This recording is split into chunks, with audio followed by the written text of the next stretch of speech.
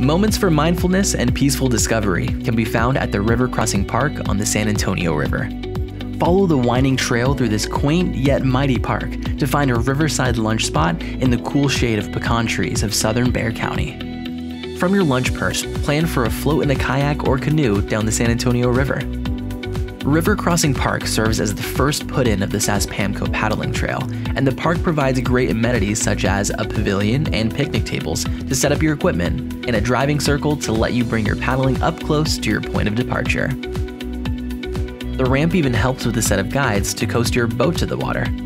Just be sure to check on safety considerations and flow conditions on the San Antonio River Authority website before you head out on the water. This quiet gem of a park is open daily from dawn until dusk. Be sure to say hello to the River Authority Park team as they keep the park in its pristine nature. Serene Lunch Spot or San Antonio River Adventure Launch Spot, be certain to visit River Crossing Park. You'll be pleasantly surprised.